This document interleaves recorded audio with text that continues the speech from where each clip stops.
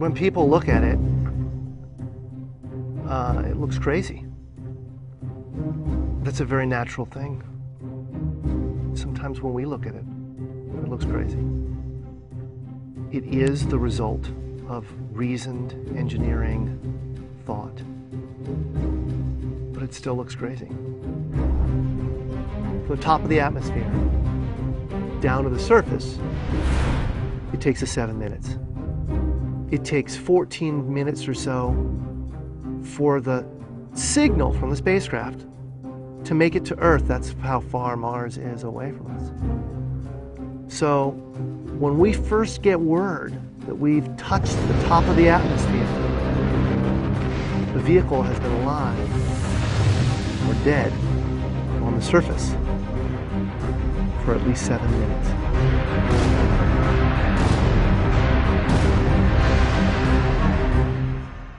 Entry, descent, and landing, also known as EDL, is referred to as the 7 minutes of terror, because we've got literally 7 minutes to get from the top of the atmosphere to the surface of Mars, going from 13,000 miles an hour to 0 in perfect sequence, perfect choreography, perfect timing, and the computer has to do it all by itself with no help from the ground. If any one thing doesn't work just right, it's game over. We slam into the atmosphere and develop so much aerodynamic drag. Our heat shield, it heats up and it glows like the surface of the sun.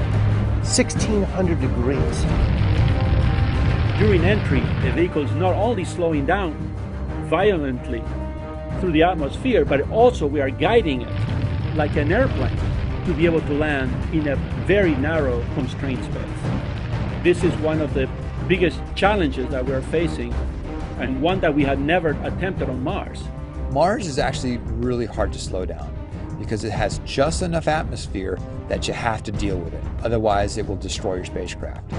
On the other hand, it doesn't have enough atmosphere to finish the job. We're still going about 1,000 miles an hour. So at that point, we use a parachute.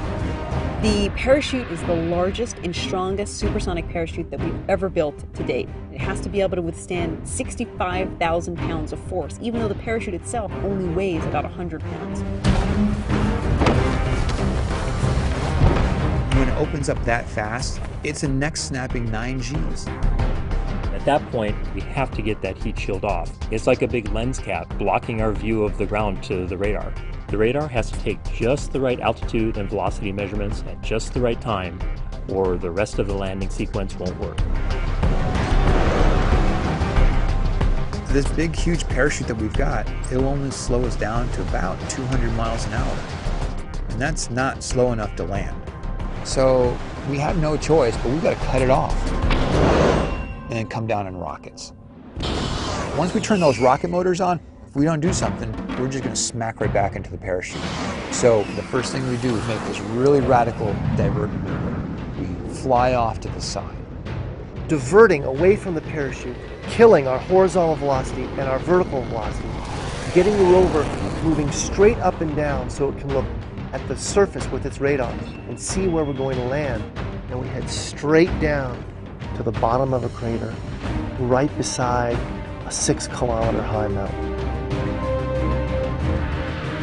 We can't get those rocket engines too close to the ground, because if we were to descend propulsively with our engines all the way to the ground, we would essentially create this massive dust cloud. That dust cloud could then go and land on the rover. It could damage mechanisms and it could damage instruments. So the way we solve that problem is by using the skycrane maneuver. 20 meters above the surface, we have to lower the rover below us on a tether that's 21 feet long and then gently deposit it on its wheels on the surface. As the rover touches down and is now on the ground, the descent stage is in a collision course with the rover. We must cut the bridle immediately and fly the descent stage to a safe distance from the rover.